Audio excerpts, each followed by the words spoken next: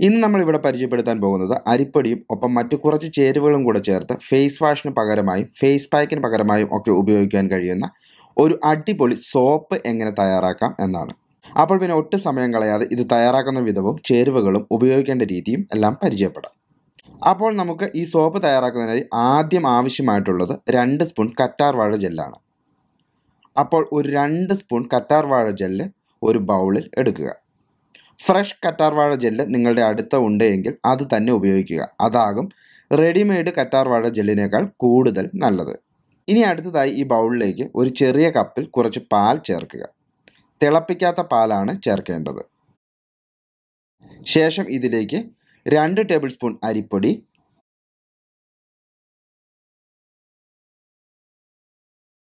2 table spoon നാരങ്ങ നീര്,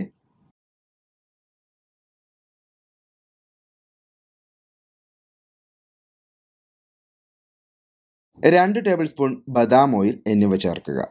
ഇനി ഇതിലേക്ക് ഏതെങ്കിലും ഒരു എസൻഷ്യൽ ഓയിൽ 2 ഡ്രോപ്പ് ചേർക്കുക. നിങ്ങളുടെ ഇഷ്ടത്തിന് ഏത് എസൻഷ്യൽ ഓയിൽ വേണം എങ്കിലും ചേർക്കാം.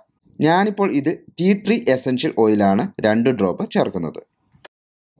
ഈ എസൻഷ്യൽ ഓയിൽ നമ്മൾ ഇതിൽ ചേർക്കുന്നത് ഈ എസൻഷ്യൽ ഓയിലിൻ്റെ ഗുണം ഇതിന് ലഭിക്കും എന്നതിനോടൊപ്പം തന്നെ നമ്മൾ ഏത് എസൻഷ്യൽ ഓയിലാണോ ഇതിൽ ചേർക്കുന്നത് അതിൻ്റെ സ്മെല്ല് കൂടെ ഇതിന് കിട്ടും എന്നുള്ളതാണ്. ഇനി ഇത് നല്ലതുപോലെ മിക്സ് ചെയ്യുക. കണ്ടോ, നല്ലതുപോലെ മിക്സ് ചെയ്യുമ്പോൾ ഇതുപോലെ നല്ലൊരു ഫേസ് പാക്ക് പരുവത്തിലാകും. ഇത് ഇങ്ങനെ തന്നെ ഫേസ് പാക്കായോ ഫേസ് വാഷായോ ഉപയോഗിക്കാം. പക്ഷേ ഇത് ഇങ്ങനെ തയ്യാറാക്കിയത് ഒരു ദിവസത്തിൽ കൂടുതൽ വച്ച് ഉപയോഗിക്കാൻ സാധിക്കില്ല. അതുകൊണ്ട് നമുക്കിതിനെ ഒരു സോപ്പായിട്ട് മാറ്റാം. അതിനായി ഒരു 100 ഗ്രാം ഗ്ലിസറിൻ സോപ്പ് ബേസ് എടുത്ത് ഇങ്ങനെ ചെറിയ കഷ്ണങ്ങളായി അരിഞ്ഞെടുക്കുക. ഗ്ലിസറിൻ സോപ്പ് ബേസ് നമ്മുടെ പിയേഴ്സ് സോപ്പ് ഒക്കെ ഉണ്ടാക്കുന്നതിന് ഉപയോഗിക്കുന്ന ബേസാണ്. ഇത് സാധാരണ സോപ്പ് ഉണ്ടാക്കുന്ന സാധനങ്ങൾ വിൽക്കുന്ന കടകളിലും ഓൺലൈൻ ഷോപ്പുകളിലും ഒക്കെ കിട്ടും. ഓൺലൈനായി വാങ്ങുന്നതിനുള്ള ലിങ്ക് ഞാൻ ഡിസ്ക്രിപ്ഷനിൽ ഇടാം. താല്പര്യമെങ്കിൽ നിങ്ങൾക്ക് വാങ്ങാവുന്നതും ഉപയോഗിക്കാവുന്നതുമാണ്.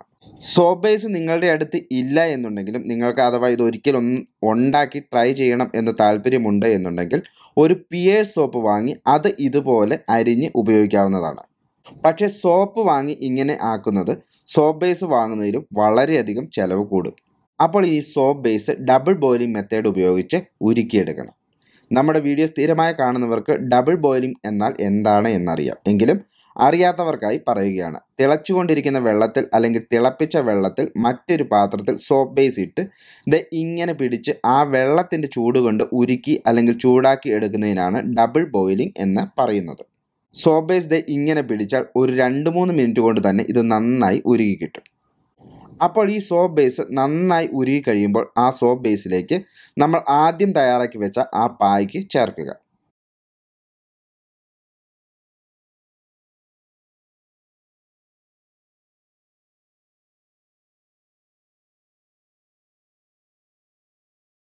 ഇനി ഇത് നന്നായി ഒന്ന് ഇളക്കി മിക്സ് ചെയ്യുക.